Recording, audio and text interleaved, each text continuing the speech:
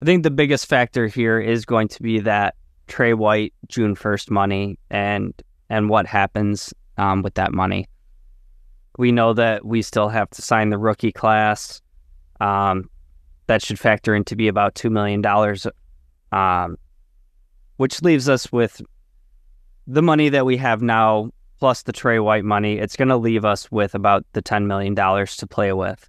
So does Beane kind of keep that money in his pocket for in-season moves, kind of let this roster play out a little bit,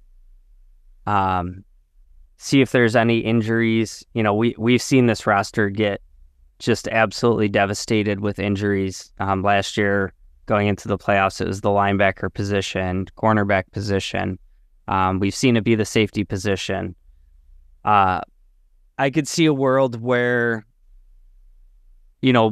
Beane has experienced that and, he's loaded up on trade capital next year.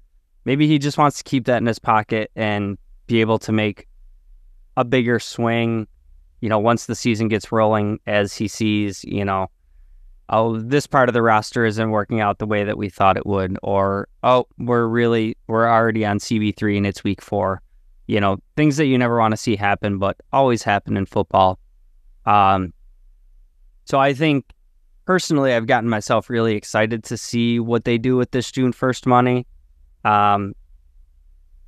You start looking at the really fun ideas of does Beane take a big swing and try to make a trade for, a Deebo Samuel or T. Higgins or Brandon Aiyuk? Do we see something like that? And I think it's much more likely that we see kind of a status quo and maybe some smaller moves. For anybody out there that's really excited for a big swing at the receiver position, I'm gonna approach that with, a pumping the brakes mentality. I think if you're looking through the free agent route, I think the Bills are pretty set with who they have at receiver. And from all the languaging coming out, it sounds like, they're pretty comfortable with spinning the ball around, giving everybody a turn with it. So I think your kind of top 5 receivers are pretty much locks, and you already have a decent competition for wide receiver 6.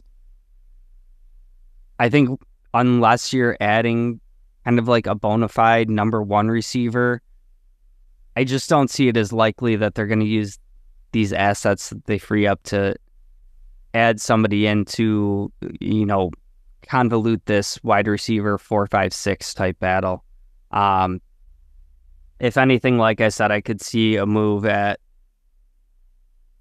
across the defensive line, maybe cornerback, maybe some more linebacker depth being added.